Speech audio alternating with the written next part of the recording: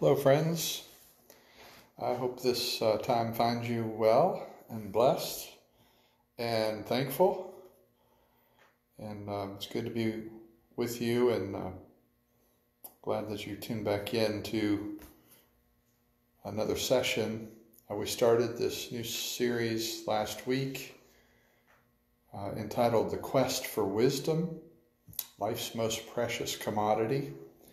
We sort of introduced that idea last week and invited your feedback, got quite a bit of feedback, thankful for that, about what directions we go in the future and so forth. We're still in this broadcast laying a little bit of groundwork and that kind of thing, but we'll review a bit what we did the first time and then get into some new thoughts.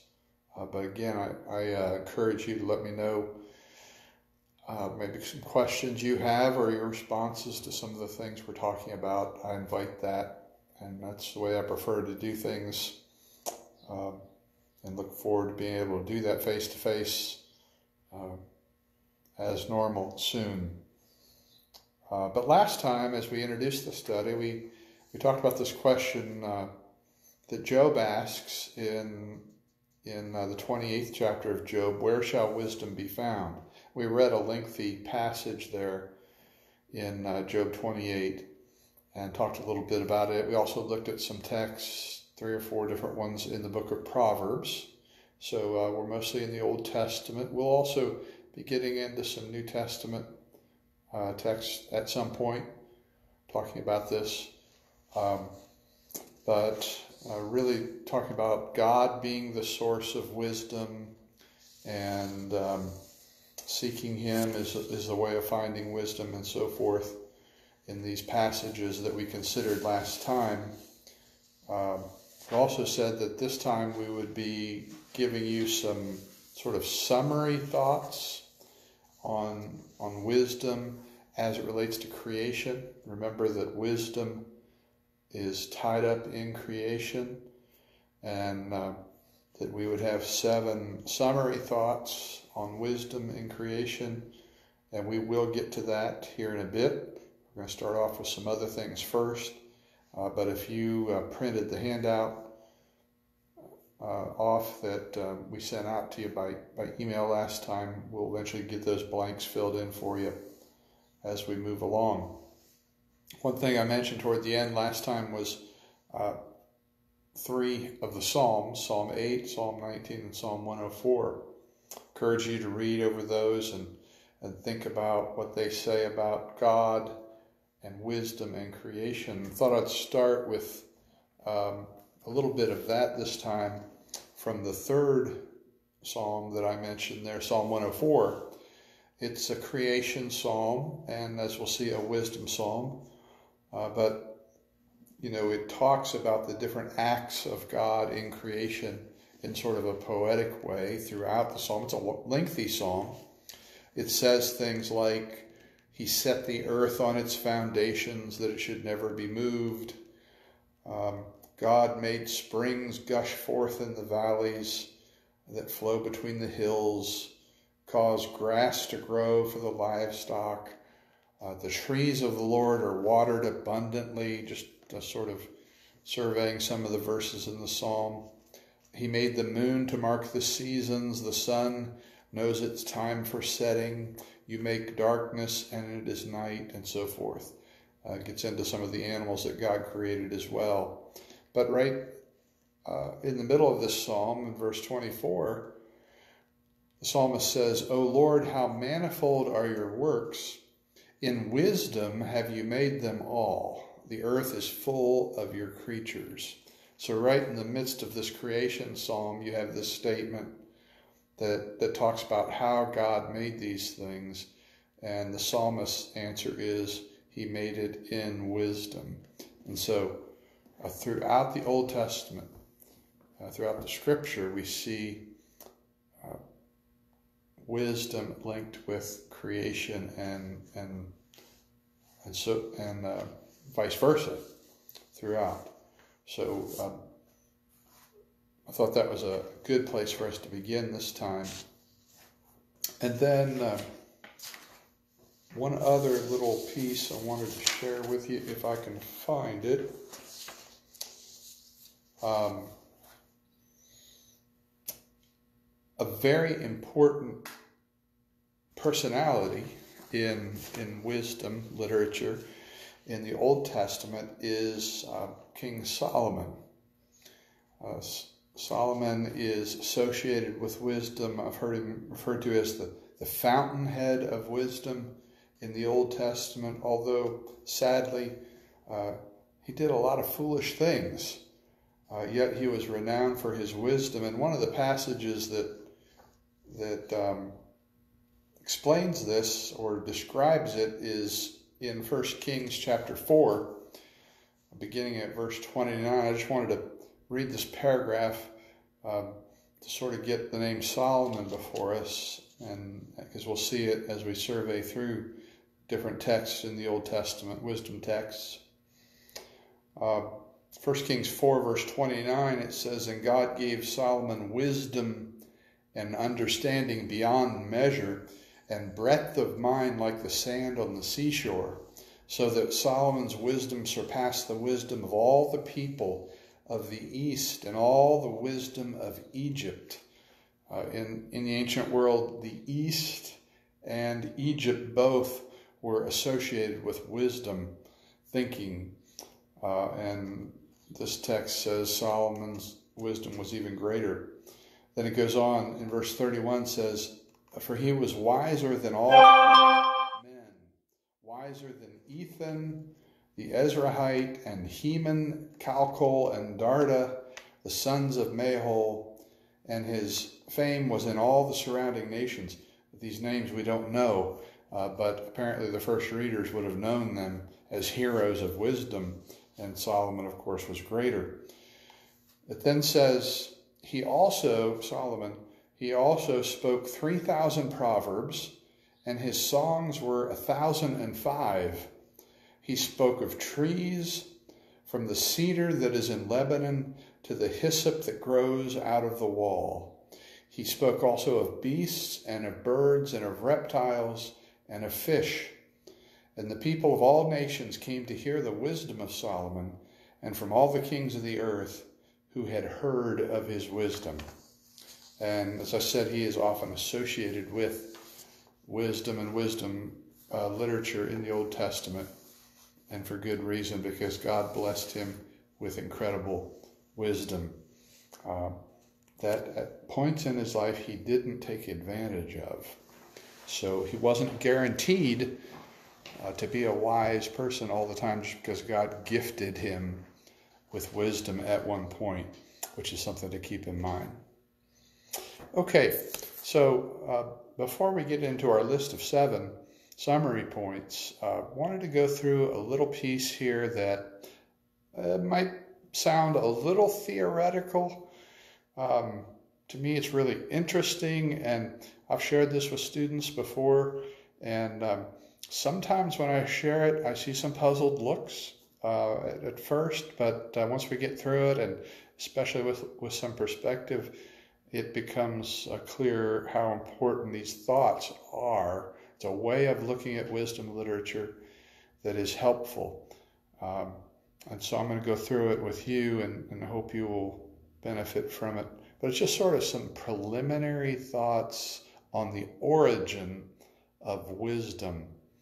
And as we try to think of what wisdom is, where it came from, and that kind of thing, these can be helpful. One thing about wisdom literature, the wisdom books of the Old Testament, that is different is that it's not dominated by history. Most of the Old Testament depends on the history of the patriarchs, so Abraham, Isaac, Jacob, their story, or other facts of Israelite history, the Exodus, references to the tabernacle, to the temple, or to the great king, King David, the ideal king. Most of the Bible is built on those historical people or events. not so much the wisdom books or the wisdom literature.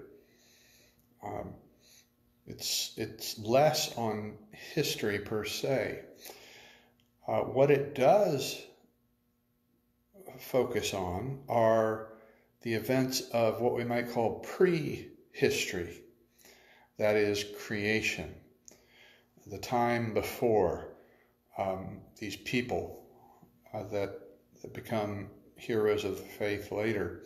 And so, biblical wisdom is about the God of creation, sort of before he got local and personal and specific with people like Abraham and Moses and the nation of Israel and so forth. Its origins are before that. And one of the things that's central that wisdom literature teaches is that there is an order to the cosmos.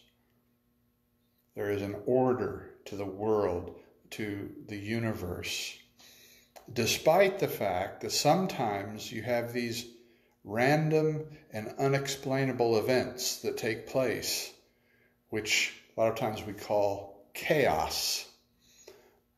That there is this order to things, the way things ought to be. And this order is called chokhmah, that is wisdom, that word that we introduced last time. There's a scholar, a Jewish scholar named James Kugel, who has worked on this, and he calls this order that exists in the cosmos, he calls it the great plan. Obviously implied the great plan of God, but this is the way he refers to it. And he has an interesting way of suggesting how we think of the great plan. So here's where we get a little theoretical, but hopefully this picture will help us in understanding what we're reading here. He says, think of the great plan this way. Consider there is this immense, or imagine that there's this immense sheet of graph paper that stretches on infinitely. I've got a little piece of graph paper in case you're wondering what in the world is he talking about. If I can get a hold of it here, something like this. But imagine one that stretches on infinitely, and that graph paper contains the blueprint of all things, the blueprint of the universe, the cosmos, the world. And Kugel writes the following about this. Here are his words, quote, "The great divine plan that underlines all reality is like a detailed design drawn on graph paper. Since the graph paper is basically hidden, no one can ever hope to survey its entirety. But here and there, individual sages, that is, wise people, individual sages here and there have caught a glimpse of one little part of it, one little square on the graph paper. And if we can preserve their insights one by one and eventually put them together, then we will nonetheless have something, some individual part of the divine plan. Perhaps we may even get some feeling for what the whole plan is like." And so Kugel, in trying to describe this, suggests that chokhmah, wisdom, was sewn into the fabric of reality at the time of creation. That God wove wisdom into his creation, and that this chokhmah, this wisdom, is revealed to and discovered by human beings bit by bit over time, over the millennia since creation. And so, in the way he's picturing this, each square, if you can see that, on the blueprint of the universe contains a single truth to be discovered about how life works and how God made the world. And humans are capable of discovering these truths. Every once in a while, they fill in one of the squares of truth. They either discover it or it is revealed to them by God as truth is revealed. And so there's all kinds of examples of truths, of course. For example, maybe one square is that 2 + 2 = 4. A simple truth, yet a discoverable one. Or maybe one of the squares states the truth E = mc², one of the truths revealed through scientific investigation. Or how about a saying? For instance, you could complete this, I'm sure. If I say, what goes up, what's the rest of that? Must come down, right? What goes up must come down. A saying of truth. In the Bible, in a book like Proverbs, for instance, you have sayings like, pride goes before a fall. Well, that's a statement of truth. It's a small statement of truth, but it's just one of those little squares on the graph that represents all of reality. Another saying in Proverbs, a proverb is, a word fitly spoken is like apples of gold in a setting of silver. That's a poetic way of expressing a truth. It's not the only truth, but it is one.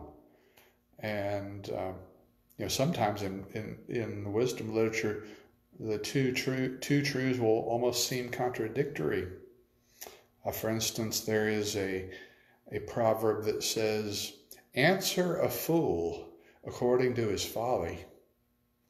And you know what the very next one says? Do not answer a fool according to his folly. Both those are true. Depends on the circumstance. But they're both one of those squares that we can fill in on the graph of reality that has been observed and revealed over time. So that's sort of a way of picturing what we're dealing with here. And then to add this, each of the wisdom books, each of the major wisdom books in the Old Testament deals with this blueprint or graph in a different way. Excuse me, I had a phone call coming in. It deals with the graph in a different way. It handles the grand plan differently. And that's what makes each one different and interesting in its own way. And that's important to realize before you actually plow in, start reading them and studying them, I think. For example, the book of Proverbs. The book of Proverbs itself, how does it deal with reality and truth and so forth? Well, Proverbs deals with it very optimistically. That is, Proverbs approaches truth this way. It says, you can discover it. You can state it in very clear, concise ways that can be counted on and relied on. And that's the nature of Proverbs. If you just sort of thumb through the book of Proverbs, you see how this is done. For instance, I'm just randomly opening to a proverb. It says, a man of quick temper acts foolishly, and a man of evil devices is hated. Okay, it's a quick, specific statement of a single truth. Another one says, a truthful witness saves lives, but one who breathes out lies is deceitful. Wealth brings many new friends, but a poor man is deserted by his friend. Now, I think you can see in that one that, is that true 100% of the time? No, but it often is. That's sort of the nature of these. A foolish son is a ruin to his father. slothfulness, cast into a deep sleep. Those are the way Proverbs sound. And again, you have these statements one after the other, one not necessarily connected to the next, but they're statements of truth. Proverbs deals with the grand plan very optimistically. It says we can discover truth, and here it is, stated very clearly, concisely, and memorably. That's what the book of Proverbs is like. On the other hand, you have a book like Ecclesiastes. Ecclesiastes is much more pessimistic. In fact, that if I were going to use one word to describe it, it's pessimistic for the most part, at least 90% of it. So Ecclesiastes' approach to the grand plan is, yes, there's such a plan, but good luck finding it, because the plan is covered by a thick mist. Just to show how this works, the opening words of the book of Ecclesiastes. Chapter 1, verse 1, the words of the preacher, the son of David, king in Jerusalem. And then here it is. Vanity of vanities, says the preacher. Vanity of vanities, all is vanity.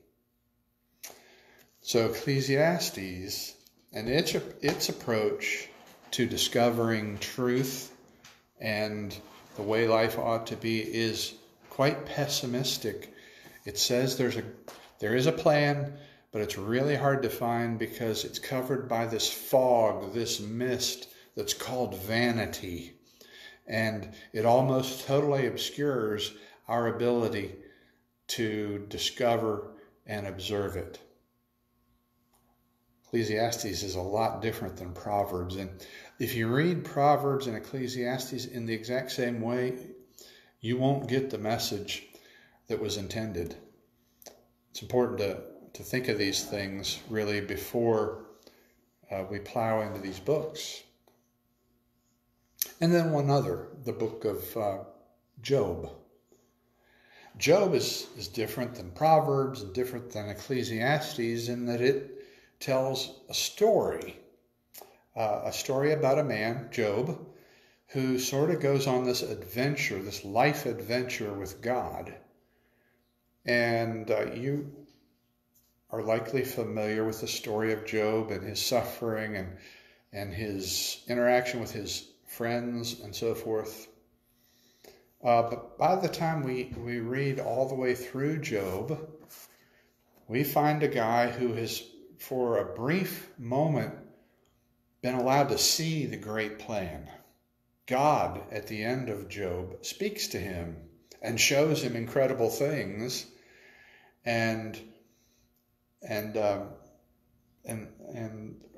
God lets him in to many of the secrets of the universe.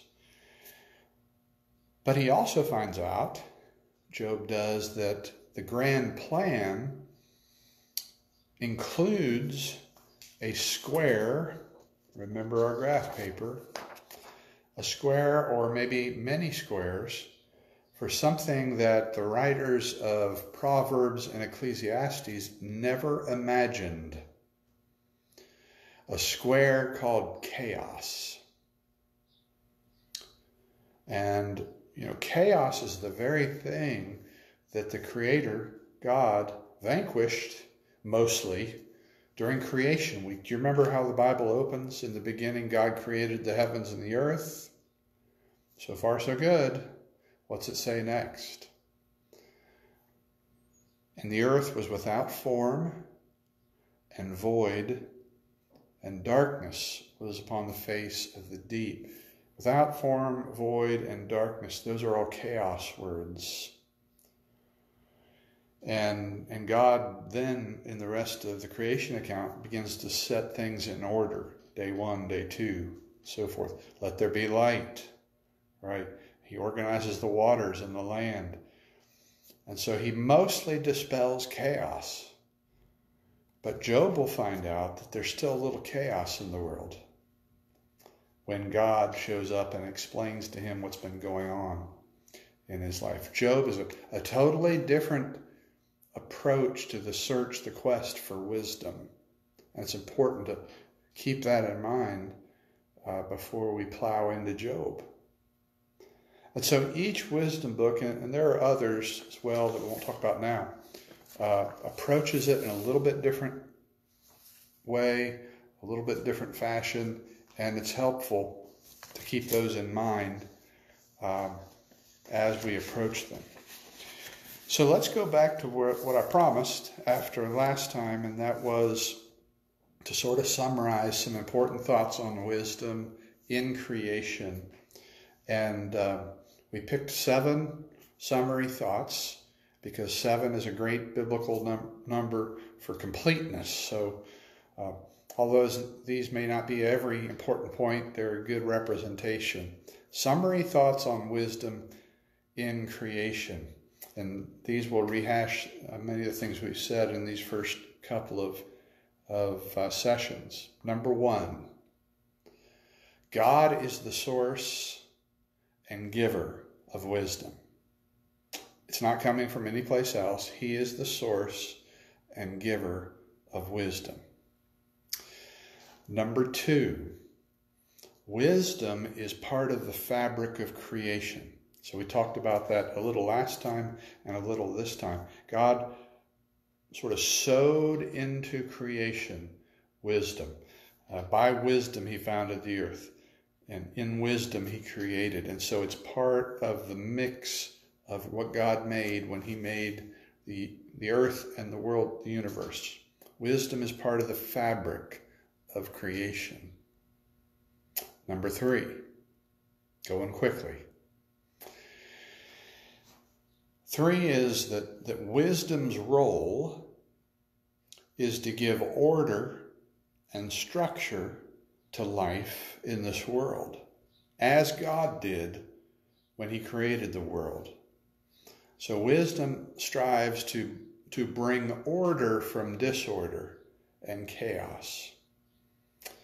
And you can really see this in the book of Proverbs when you read these statements about life, about the danger of pride and the way you handle money and different things. You sort of see how if you behave in these wise ways, you can avoid chaos and destruction. So that's the role of wisdom. It's to bring order and structure. It's to live life the way it was meant to be lived, in other words. And God sewed that into his creation and made it a part of reality in his world. Number 4, summary thoughts on wisdom in creation. Number 4 is, we haven't talked so much about all the rest of these, but we will. God is involved in his world, working on it from within, not without. Okay? God did not create the world and then leave it, never to interact with it again. There are some philosophers and teachers that suggest that's the way it was done. They're normally called deists. But what we're suggesting and teaching here is that God is involved in his creation, in his world. He is working and he is in the midst of it. It's not as if he's sitting safely in heaven and letting us try and figure it out. No, God became flesh and walked among us. And so he is working and involved. That's an important thought point in understanding wisdom. And 5 is related to that, and that is that God is a relational God. He wants to be in relationship with his creation. And that explains a lot of things about how he acts. So that's number 5. Number 6, God has established a relationship with a community. The divine assembly, Israel, and later the new Israel, the church. Because God is relational, he has established a relationship with a people. And this tells us something about how he relays wisdom and demonstrates it to his creation. And then finally, number 7, God has created an interrelated world. An interrelated world. There is sort of a spider web of relationships in this world. And we see this come out in wisdom literature. What I mean is that how I live affects you, and vice versa. How I live and conduct myself affects others. We could just multiply the examples of that, could we not? How that works. I am not an island to myself. What I do matters to others. My evil act can throw an entire nation into chaos, can it not? We have seen that. My good sacrificial act can inspire people and make them want to do better. We see that most of all in the Lord Jesus Christ. And so God has created this world not of isolated individuals, but interrelated, and we have this web of relationships that affect one another. And so what I do, think, say, matters, as it does for you as well. So these are the 7 summary thoughts, some of which we've talked about in these first 2 sessions, and more that we'll see as we go along. Again, a lot of this was sort of laying groundwork and a little bit of theory, wisdom theory we might call it, but I hope it's helpful as we think about the way these different books in the Old Testament proclaim the truth of God. And I hope we will look forward now to reading them a little more closely and seeing what they have to say to us, helping us in our quest for this precious commodity of wisdom in our world. It's so deeply needed by all of us. Thank you again for tuning in, and please let me know your thoughts and comments and questions you might have for future study. God bless you today, and please be a blessing to someone else as you have opportunity. We'll see you next time.